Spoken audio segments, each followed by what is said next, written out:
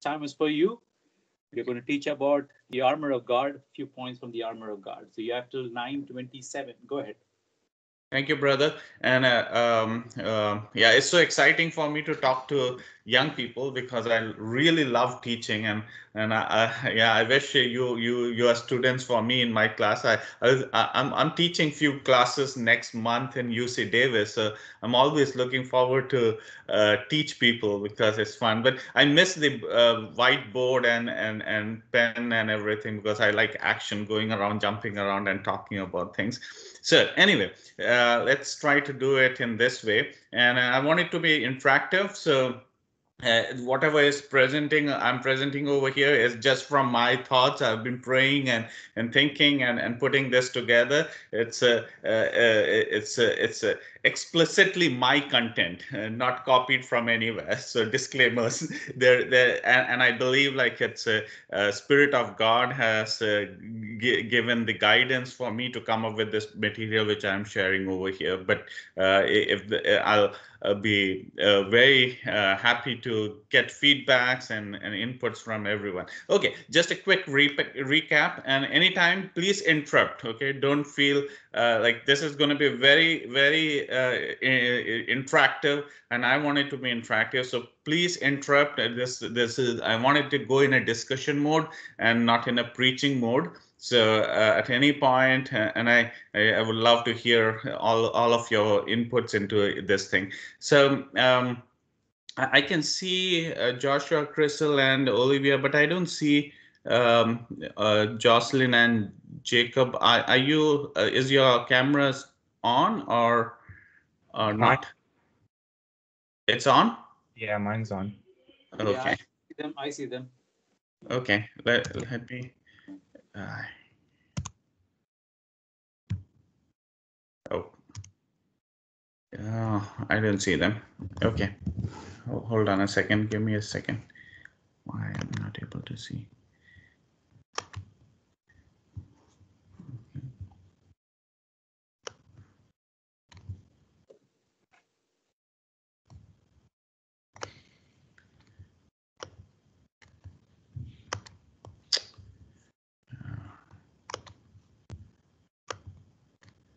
Okay, forget about it. Okay, I believe all of you are there, and I'm going to keep going. Okay, so you can see my presentation here. Let me go back.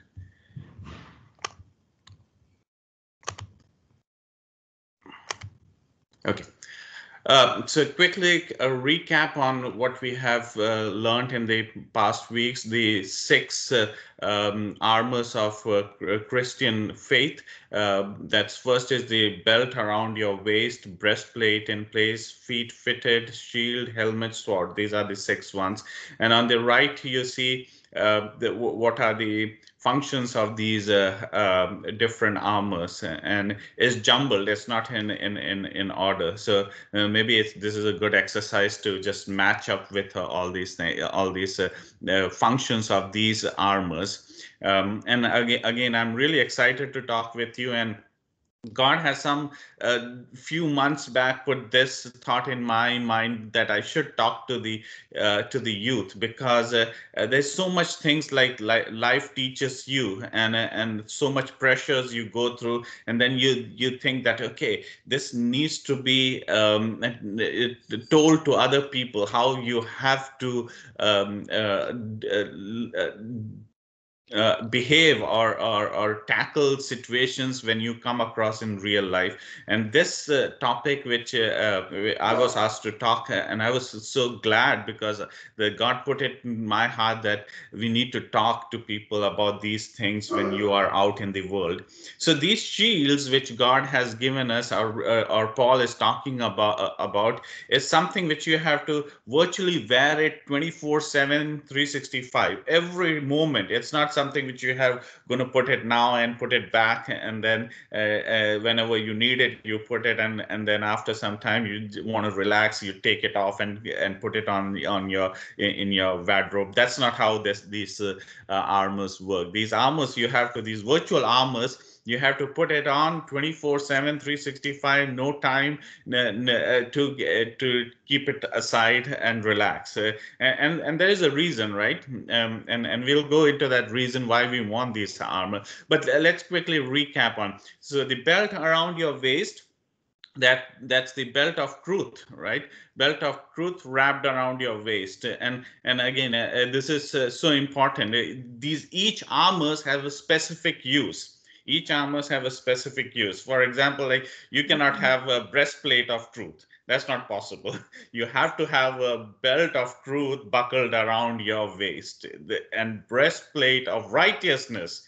And it's not, you cannot move it according to you, how you want it to be. It has to be how it has, for what purpose these armors are made. Those needs to be fulfilled. You cannot use a breastplate for salvation or something else. So anyway, so for example, like, if you have seen a heavy lifting, what you heavyweight lifter, heavyweight lifters, they lift up this big 500-pound weights, and then they have to put a belt around their waist, like huge belt, and why do they need to put those belt? If you don't put those belt, your bones would start crumbling. You would injure your backbone. So probably Joshua is more aware about how, all those things in athletics, what kind of gears you have to be wearing to prevent yourself from some of those injuries that you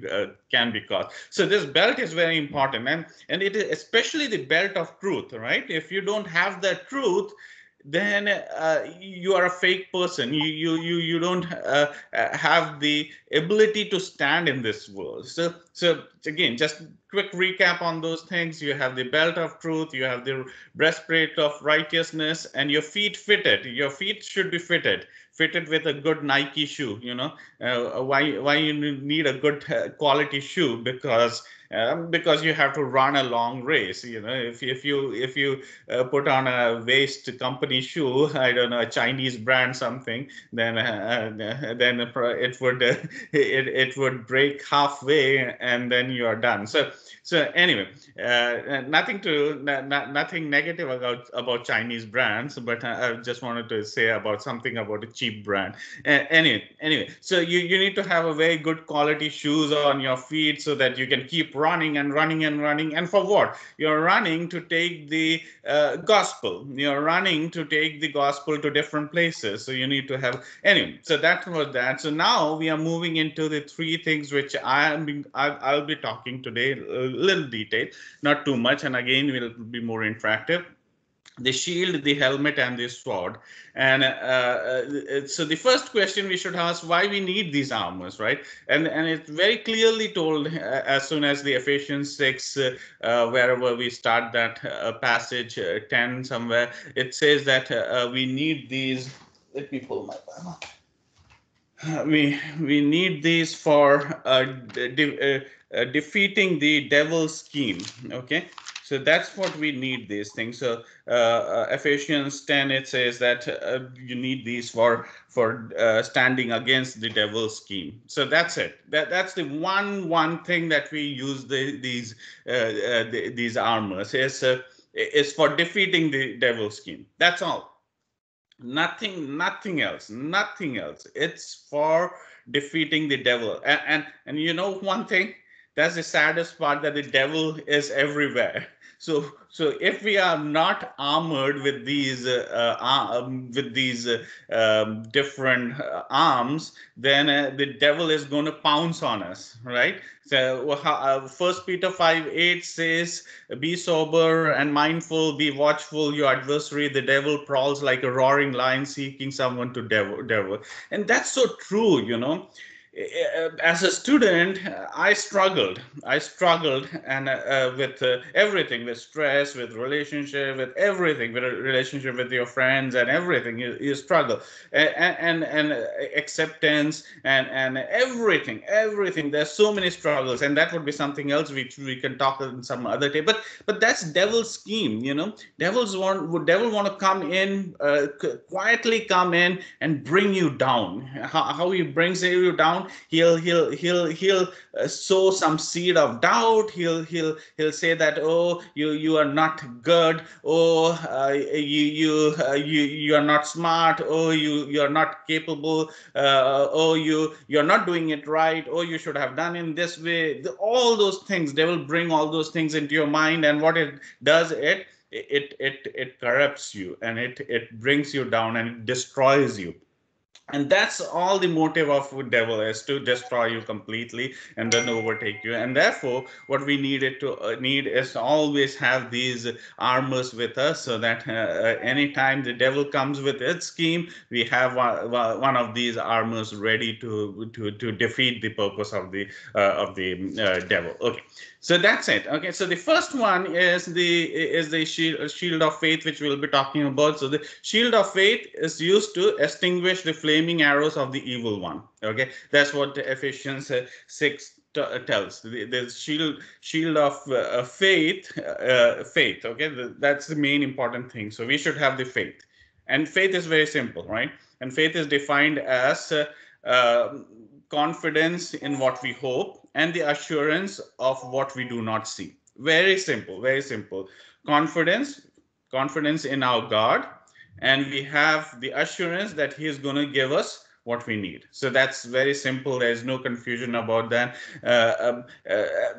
This is our faith. Our faith is in the God, and our hope is in the God, and we know that He is going to provide us whenever we need whatever we need. So that's our faith.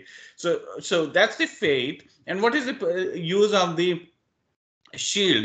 A shield, if you have seen war movies, something, you put up a shield, right? You put up a shield, and shield is something different from a breastplate. You wear the breastplate, but a shield is kind of a shield. You hold it in your hand like this. Okay, I hope you are all seeing me. You hold it in your hand like this, and the flaming or the arrows come, or somebody hits you with your sword, then you can duck yourself, or move, or protect yourself from that attack. Okay, that's one purpose of the shield, to protect yourself. And also it can be used to stop and diffuse, or you may want to say scatter or spread. Let's say you are standing, and there's an arrow coming to your friend who is fighting by your side, and you're seeing, oh, there's an arrow coming by my friend's side. So, oh, I have a shield. Oh, here's my shield. So what it does, it didn't protect me, but it did stop that flaming arrow from going and hitting to my friend. So there's two purposes of this the shield. One is definitely to protect you, but at the same time, it's going to stop you from diffuse any situation that's happening anywhere. Okay, so what's the relationship between the shield and the faith? It looks like a little different. There are two different things. Faith, good; shield, good. What are we going to do with this thing? These two different things. But here is an example. Okay, and this is very, very much. I framed it up, and this is very practical. This happened to me, and I thought, oh wow, there's a good example to show. Okay, so here is a scenario which I want to share with you, and maybe this is a time for all of us to get in and start talking. Okay, so my very best friend studying with me comes to me and tells me about these 10 questions which I must study to get a good marks in chemistry. So another casual friend who studies with this my best friend, she or he gave his notebook to me, and said this also have the 10 questions, important question. And I saw that these 10 questions are different from my best friend who gave me the 10 questions. So I immediately found that, oh, my best friend gave me a 10 question which is different from what I see in the notebook from another friend. And so it looks like my best friend, she tried to manipulate and pass on to me the wrong 10 questions, which were either trying to divert my attention to different thing or whatever. So here is the scenario. The world is so corrupt and full of evil, and that's very clear. The scripture says that every inclination of the thoughts of human heart was only evil all the time. Okay, so that the man is full of evil. And then the best friend what was she doing? She or he wants to get a better marks, and that led to corrupting the friendship. She didn't even think about, she or he didn't even think about the friendship. Hold on a second. Okay.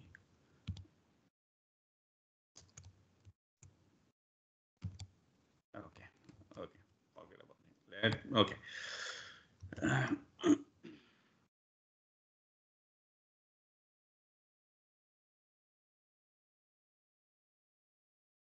Okay.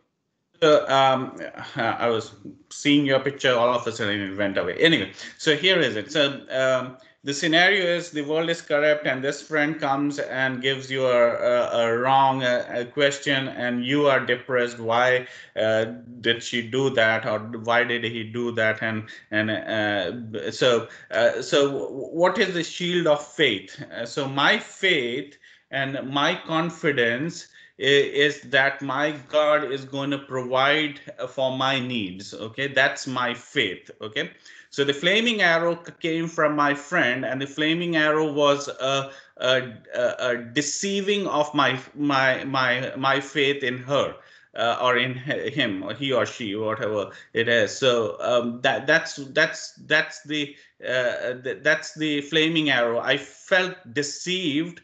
I put my hope in friend that he or she is my good friend, and he or she would never do that thing.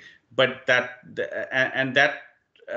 was such a hard, difficult thing for me to accept, because that's kind of a flaming arrow to me. And what's my shield of faith? If I'm wearing the shield of faith, my confidence would be, oh, that's okay. That's the flaming arrow which is coming. But my confidence is in my God. My God is going to provide me good marks. So I'm not worried about any of these things, and I will be strong in my God. And that's what it says. So Isaiah 43, it says that when you pass through the waters, I will be with you, and through the rivers, they shall not overwhelm you. When you walk through the fire, you shall not be burned, and the flame shall not consume you. So we know that we are protected. So we know that this should not harm, this won't harm us in any way, because our faith, our strength, and our hope is in God, and God is going to take care of everything. So we should not. So the shield of faith is used for extinguishing the flame. Okay, so my faith is in my God and not in my friend. Therefore, her action should not be paid back or retaliate in other way. I'm not going to confront her or his action. And what could be that I'll go and fight and say, how dare you did this to me, and break the friendship, or I start planning for a revenge. And that's would be a worldly way how to manage these things. Okay, but if you have the shield of faith, what are you going to do? You not only not confront the situation, but you try to diffuse the situation. You pray for that person. You even more love that person. You forget and forgive her. You help that person in continually supporting that person. I hope you guys are getting me, and I'm rushing a little bit, but I hope I could have been a little more interactive. And so Genesis says, the Genesis 4:6, the Lord says, then the Lord said to Cain, why are you angry? Why is your face downcast? If you do what is right, will you not be accepted? So but what if you do? But if you do not do what is right, sin crouching at your door, it desires to have you, but you must rule over it. So what I want to say over here is, if we let our shield down, okay, and if we try to go along in the worldly way, then God is telling you that sin is crouching at door. It's waiting to pounce on you. If you don't have this shield of faith, then you will be ruled over by the sin. So that's the first point. Okay, I'll take a pause over here. Uh, and ask you a question. What would be your reaction? And again, a very clear, truthful answer. What would be your reaction if your friend tries to ditch you and or deceive you in something similar way? Or have you ever come across something like this? Olivia, you are going to go first.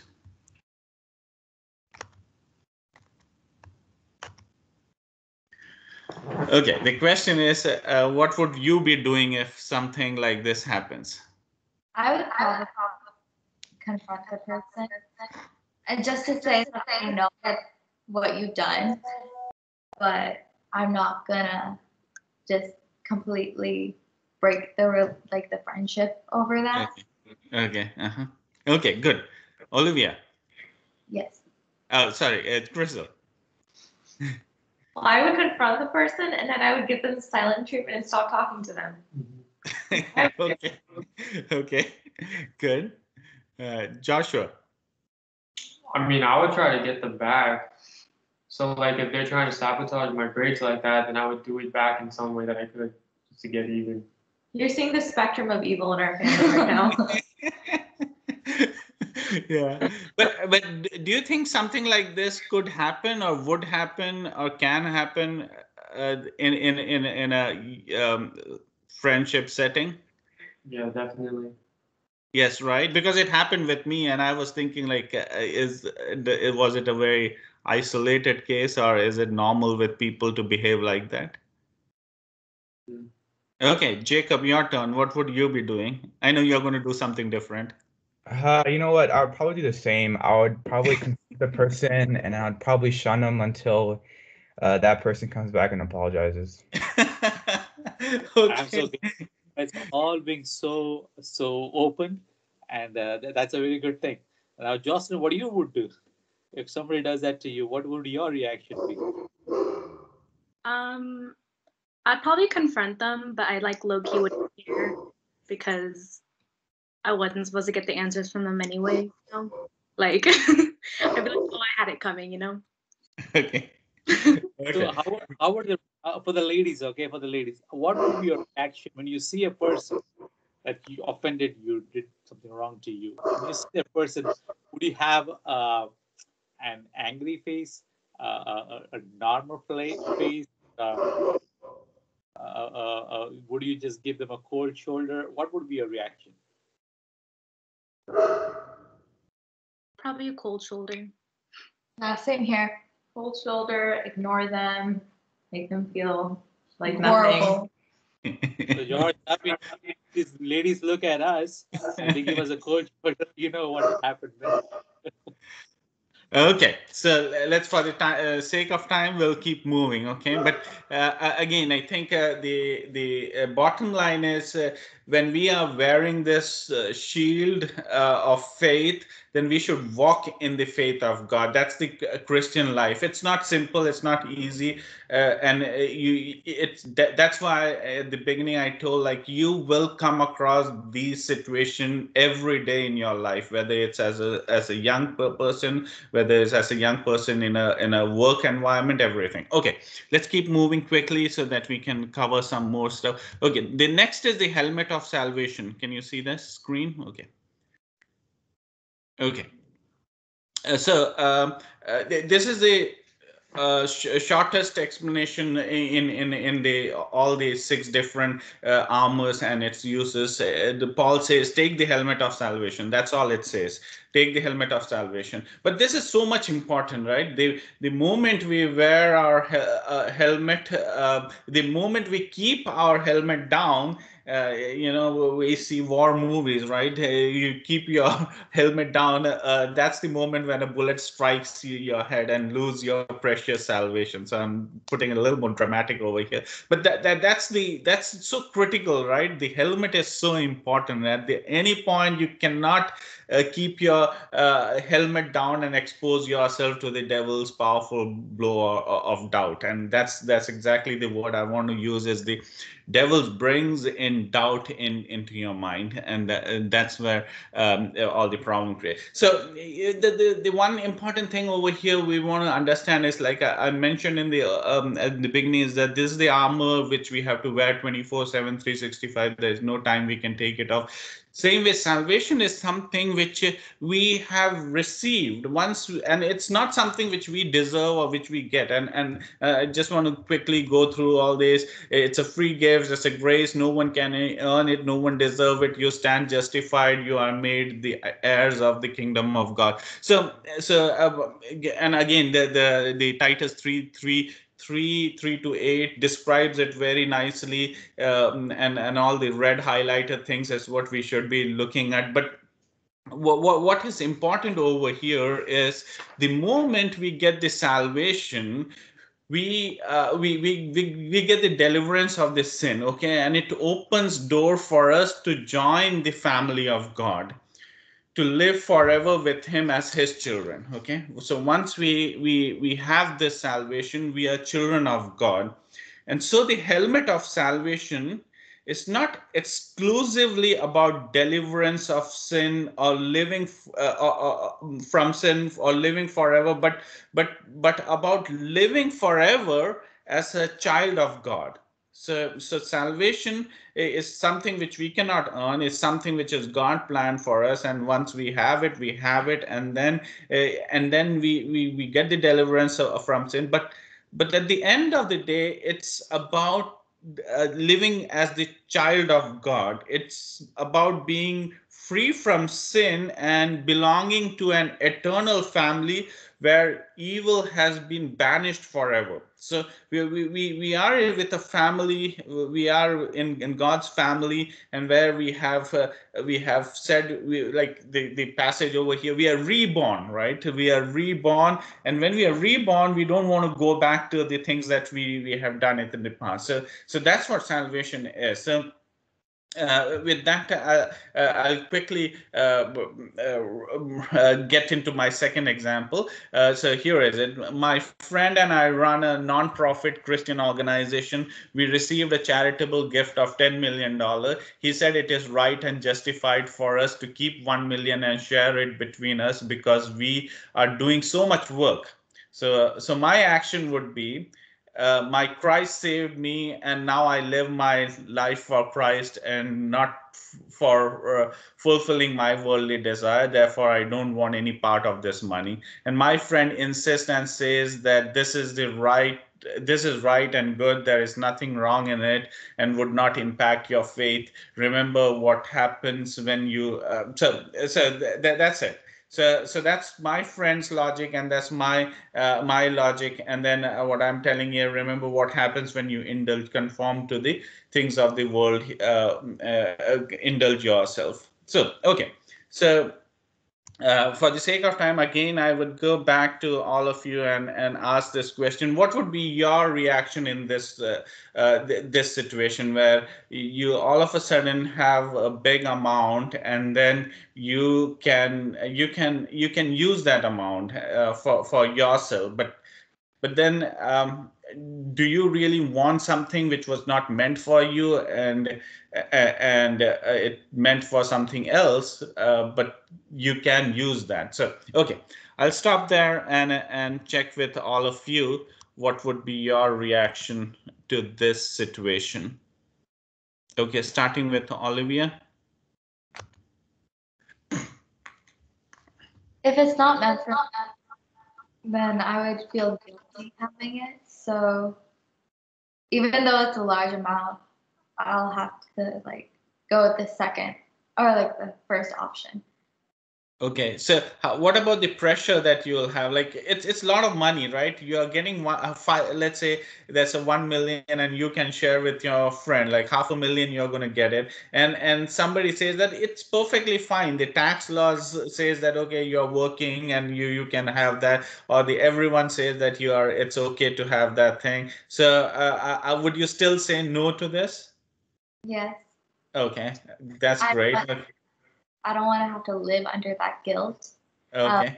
I have $500,000, but it wasn't intended for me. Uh-huh. Okay. Crystal? You're smiling. I mean, I would like it. If it's okay, if it's legal, I would take it. Yeah. And Okay. it's my conscience. Okay. Mm-hmm. Yeah. Joshua? What do you think? I would do the same as Jakey. Okay, Like, keep it. it's all legal. I'm allowed to do it, and like I pray about it, and I don't feel guilty about taking it. Then of course I would do it. Yeah. Okay. Okay. Joshua, Jacob. Yeah, I definitely wouldn't be able to sleep by night if I took it, so I probably wouldn't take it. Okay. Good. Jocelyn. I wouldn't take it. Okay, okay. So we have at least here some differences. Okay, that's good. That's good. But I think the point which I wanted to make over here is that even if it's legal, even if it's right, we have to take it to the God and check what's His will about this, or what's His Spirit is putting in our heart, whether it's right, wrong, or whether so legalities could be in your favor, right? There's a legal system which says that homosexuality is okay, right? There is a legal system which says that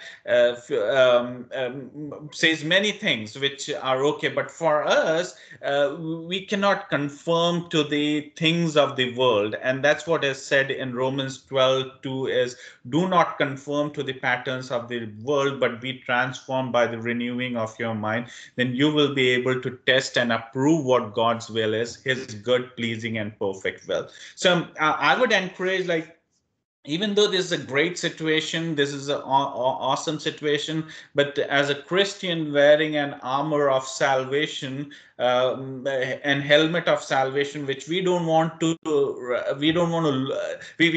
once we have it, there is very less chance we're going to lose it, but at the same time, we can lose it, right? If you get that 500,000 and then you start indulging yourself with the things of the world, and probably there are risks where devil can creep into your life through that thing. So anyway, so there's something which I want to just keep you thinking about this thing, but let's move on to the next one, and then we can maybe revisit few of these things. Okay, so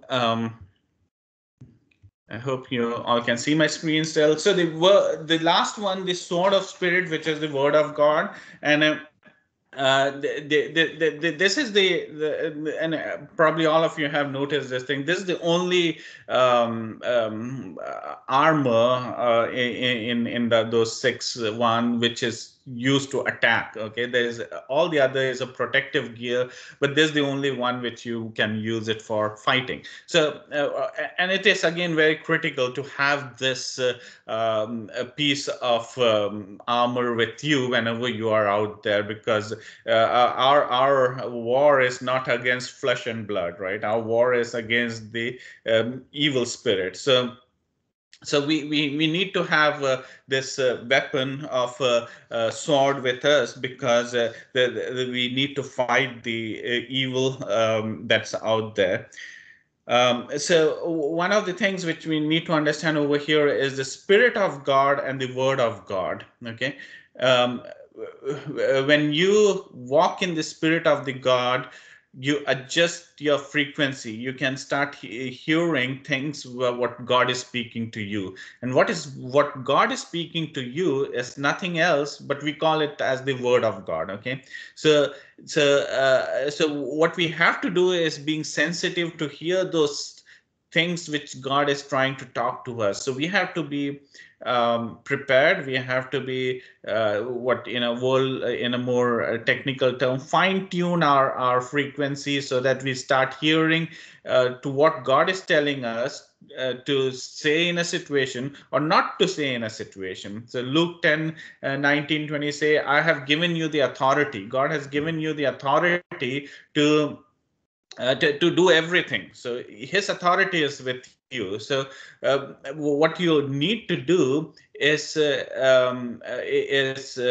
utilize that authority. When there is a situation, utilize that authority. And to utilize that authority, you need to hear and you need to know what is God's God talking to you. So and what God talks to you is the word of the God, and the word of the God is the scripture and the Bible. And if you are deeply engrossed and into the word of God, then the spirit is dwelling in you, and these two go along, and in any situation you can overcome the things of the world. You can overcome the powerful bolts of the evil using this spirit of God, the word of God. So so a little more explanation. Genesis 1, 2, 3 says that the earth was formless and empty and dark over the surface of the deep, and the spirit of the God who was over the water. The spirit of the God was all everywhere, and God said, "Let there be light," and there was light. So that was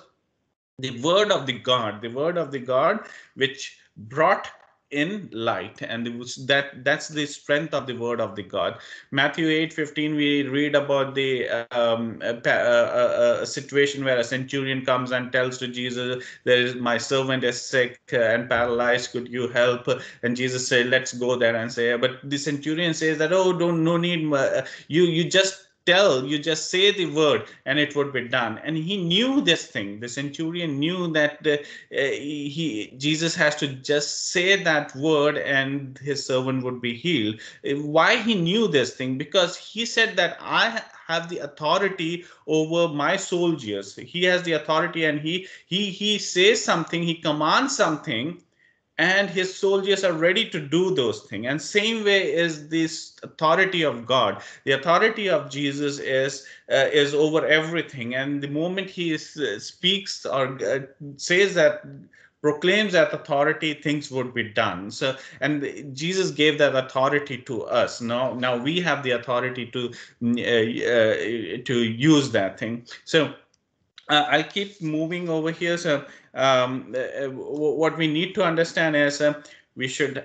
have the word of God with us all the time, because there would be situations in our life where we need to make some decisions, when we need to react, when need to where we need to take some action. And in that moment, if we take the wrong decision, if we take the decision which conforms to the world, then we probably would be losing stuff, losing the authority that is given by God. But if we are sticking to the word of God, trying to hear clearly what God is speaking to us in that situation, and reacting and acting to what the Spirit of God is telling us, then we will be very successful in our life. Okay, so we all know that all the scripture is God breathed and is useful in teaching, rebuking, correcting, and training in righteousness, so that the servant of God may be thoroughly equipped for every good work. So we need to make sure that we are strong in the word of God, in the scripture.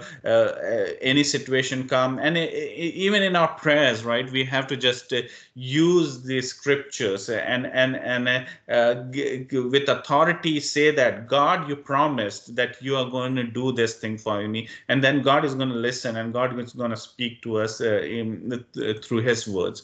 Okay, with that, my last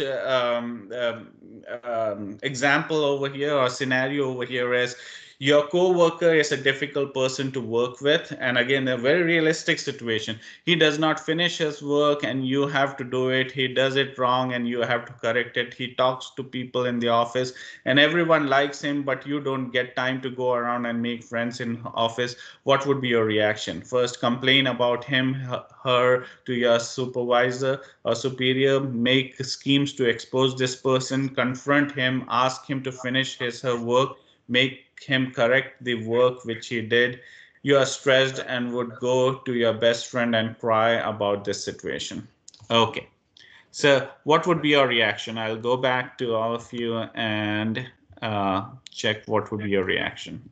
Let me see. Can you see my screen? Okay. Okay. So this is a realistic situation where you come across in workplace where you have some people who are really difficult to manage, and then you are troubled in your spirit what to do, how to handle this thing. And as young people, you are going to face this thing, whether you're whenever you are going into a professional world, you are going to have this thing happening to you. So, okay, well, start again. Olivia, what would be your selection from these four? Like, if you have a difficult person in your work team, very difficult. And I'm really telling you, very difficult. Like I had situations where I wanted to cry. I wanted to cry, and then because it's so difficult, then what God told me, and then I would go to the restroom and then pray to God, like, God, give me strength to handle this situation, and then it's nice, it's good. But the point I want to tell you is, God is there to hear to your cry. Okay, go to God and cry to God.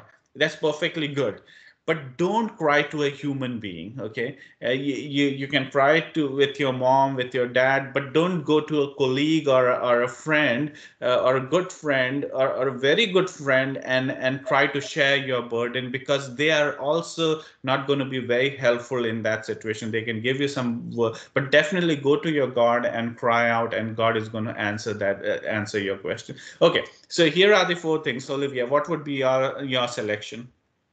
I would go with I would confront him first, and then I would, if he doesn't get the work done, then I'd go and complain to a superior. But I feel like going to the root of the problem, which would be him, and just telling him that this is how it's going, and I don't feel like he's doing his work well, or him or her, whoever it is. I would confront them first, and then if they don't do anything, then I'd go complain to a superior. Okay, great. Crystal. So, I mean, yeah, I would confront them too. Make sure that they actually know what they're supposed to do. And I think I would be really patient with them during this time. Give them probably like 2, 3, 4 chances. Yeah. If they really want to do a good job, I'm not going to just go and complain about them, So I want to be very gracious in a situation like this. But I do think that, I'm not going to go talk to a colleague, but I'm going to talk to somebody that I think is wise, to help me put my headspace in the right place so I can actually help this situation, help this person. So I think I would do mostly 3, but then I might have a little bit of 4 in there too. Okay, great. I like the one word, like being patient. So that's great virtue. Joshua. So I would do number 3 first. I'd be really nice about him. I wouldn't like forcefully confront him, but I would be really nice about them and just patiently tell them what they need to do, and then give them a few times to work on that. And if they don't, then I would tell them I would have to complain about you to a superior. And if they still don't do it, I would complain about them to the superior. And if the superior doesn't do anything about them, and I've been talking about it multiple times, then I would do number 2. Okay. I would expose them and the boss. Okay. So, Jacob. I'll go straight to number 1, complain about to my supervisor, because he'd be wasting my time, and my time is my precious time, and I don't want anyone else wasting it, right? Yeah. Go straight to the supervisor and complain. Okay. Good. Jocelyn. I agree with Jacob. I would go straight to the supervisor.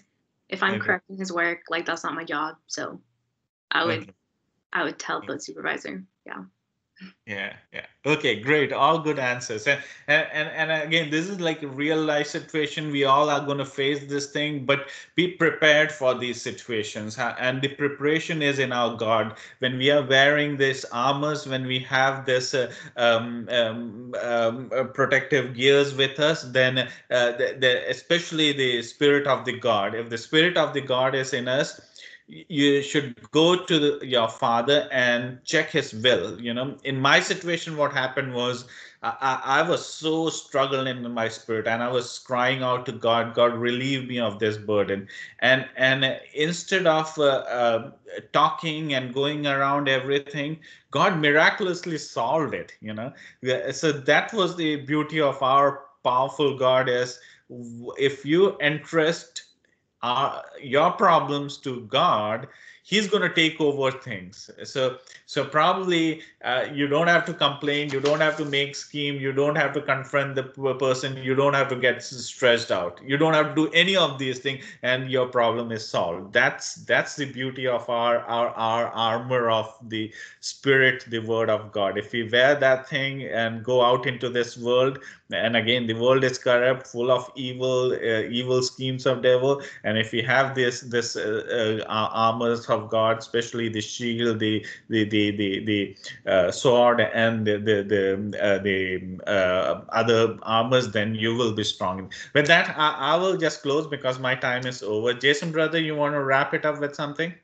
Yes, brother. Thank you very much, and that was a very excellent session, brother. I'm so glad that you took this session, and we'll be inviting you even further in the future. And good, thoughtful questions were asked to the young people, and I really appreciate all our young people too of being honest in their response. They were not trying to be nice, but they were honest of how they will feel. So uh, very, very, very, very interactive session, and I'm so glad that you did a good job, George, and praise the Lord for that. One thing that we know, this the armor of God, the sword of the Spirit, it is the word of God, and the word of God has to be used. So the word of God has to be within us. We cannot fight. We cannot open the Bible and look for a verse when the enemy is trying to attack us. That means what? The word has to be within us. It says, I've hidden your words in my heart so that I may not sin against you. When Jesus Christ was tempted by the devil, he used the word of God, his own word. He used the scriptures. If it was essential for Jesus to fight against the enemy by quoting scriptures, how much more is it important for us to quote scripture? Now, Jesus did not run after a Bible, open a Bible to look at it. It was within him. So it's important that we all have the word of God within us. So that's why I've asked our young people to memorize Ephesians chapter 6, 10 through 18. I hope you're doing it. Next Sunday morning, we are going to find out how many people have memorized it. I've at least given you a few weeks. So there's one more week I'm giving you. So we'll go through we'll go around and everybody is going to say it. So Jocelyn, you're shaking your head, but you're going to learn it. You have one more week. so Yeah. so let's I'm practice sure it. all of you have learned it by now, right? This is a very They have common it. one. They have it. I've not tested it yet. And next Yeah. week, see, all these armors are either you wear it, you hold it in your hand. But there's one more thing after this, that is the prayer. Okay, prayer is practice. Okay, it is nothing you wear, but that prayer is what holds its armors together. You may have all the armor, but if you may have no prayer, then you can't do much, right? So prayer holds, it is that thread that ties all these armors together, and we got to pray in the spirit. So that's what I'm going to take next time, Lord willing. Whenever that happens, I do not know, probably next Sunday. But that's what's going to happen. Okay. So again, Josh Paul, thank you very much for a beautiful session with the young people of our church, and it was very good. You did an excellent job. I know you are a busy man, a lot of work at work, and out of that, you took a little time out of your busy schedule and prepared these things for the young people's. And I'm sure they are very blessed to hear you speak. So with that, we are going to close. Jacob, would you close in prayer, please? Father in heaven, thank you, Lord, for this time, Lord. Thank you for this day, Lord Jesus, that you gathered us together, Lord, for this youth meeting, Father. I pray for George Paul, Uncle, Lord. Thank you for giving him the opportunity to speak to us, Jesus. And we pray that what he said, Lord, we pray that we would apply it to our hearts, Jesus, Lord, and that we would learn from it, Lord. We pray for the service. We pray for the Youth Sunday. We pray that we would do everything to glorify your name and your name only, Lord. In your name we pray, amen.